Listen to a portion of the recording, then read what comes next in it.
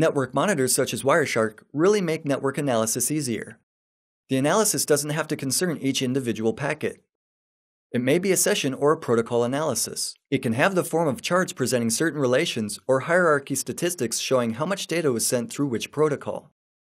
The program offers such functionalities. In Wireshark, you can also create your own intrusion detection systems through packet colorization. Wireshark is a free network monitor.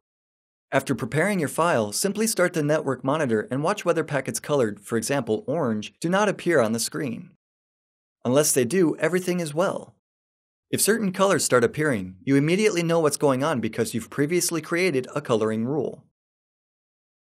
The advantage of Wireshark is that it collects data sent by all types of popular networks: Ethernet, Bluetooth, or less commonly used token ring.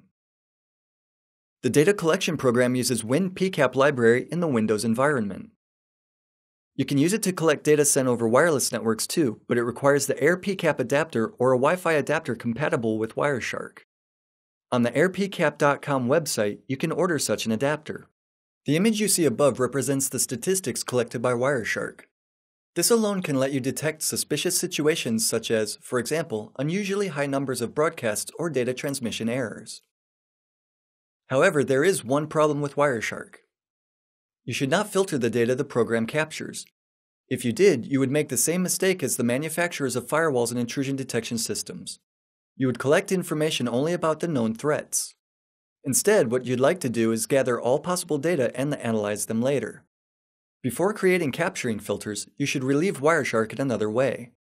Actually, you can do this in several ways. You can disable updating packets in real time, you can also disable auto-scroll, and you can disable automatic conversion of MAC and IP addresses to domain names. Also, a good way to relieve the program is to uncheck the option which reassembles fragments of IP protocol packets and verifies their checksums. Wireshark does this automatically by default. You can also disable TCP validation. If all of these ways do not help, you can start Wireshark from the command line just in order to capture data you will analyze yourself later. You can customize Wireshark to suit your needs. This applies to all windows you can see in the picture below. Wireshark consists of 3 sections. At the top of the window, you can observe all packets collected. Below are the details of the packets you selected from the top window. At the bottom is the data sent within the packet you selected. All of that can be customized to suit your needs the best. You can change the order of the columns in the main window, and add or remove columns. You can filter the data being displayed. This is something completely different than filtering captured data. The program still captures everything, but it only shows you what interests us at the moment. We can also create coloring rules based on any piece of information captured by Wireshark. These can include, for example, combinations of TCP header fields. If you choose glaring colors, you'll have the perfect intrusion detection system. Wireshark gives you more than just real-time analysis. It allows you to create all kinds of reports. For example, you can browse through objects downloaded within the HTTP session. In a while, we'll find out how to do that. Wireshark also enables you to observe the communication between computers on the TCP level or on the HTTP level.